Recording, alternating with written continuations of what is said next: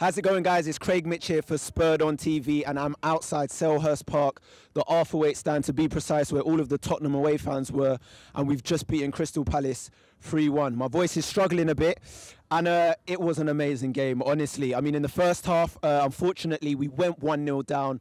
Vertonghen with the own goal after Zaha, I believe, whipped it in. It was very unfortunate. I felt like we was controlling the game before then, stroking it around. Obviously, we knew they were going to set up for a draw, and we was very attacking, but we really couldn't penetrate or find that final ball. Trippier was looking good on the right, you know, being that fullback that bombs forward, whipping in the crosses like he does, but we couldn't, you know, do anything. Song looked very good on the ball, wasn't happening for us. They got the first goal, and it was just frustrating because we've conceded the first goal, I beg your pardon, for like our last 3-4 games. We did it against Leicester when we lost, we did it against Sunderland our last game, we did it against Everton, and we've been having to fight back. Admittedly, we have been fighting back apart from the Leicester game, and we did it here again today, but it is frustrating conceding that first goal. We've gone in at half-time, and I'm thinking to myself, what are we going to do? The creativity isn't there. We're not really coming up with anything.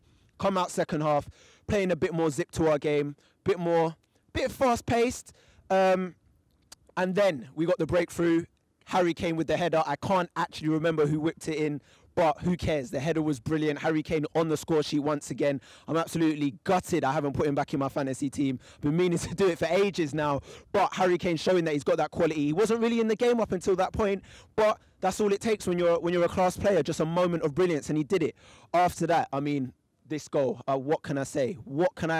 How do I even describe this goal? I mean, it was something out of this world. It was a moment of magic. I like to call Alli the Harry Potter, the young wizard of Spurs. You know, he treats White Hart Lane like Hogwarts, and today was just more magic. He's casting spells all over the place, and today was just ridiculous. The goal, the confidence. He didn't have a great game, Alli. He wasn't really doing anything. He was getting frustrated. He had a little nibble at a couple of players. Him and Kabay had a very, very intense battle in the midfield. They were really squaring up to each other. They were getting into each other's heads. It wasn't really coming off, but that moment of magic, he kind of just flicked it up, volleyed it over one of their players' heads, can't remember who it was, and then completely smashed it into the back of the net. And I mean, if you saw how everyone celebrated, I was in the guest stand at Selhurst Park, and I'm sorry, I couldn't resist celebrating. I had to celebrate. It was ridiculous.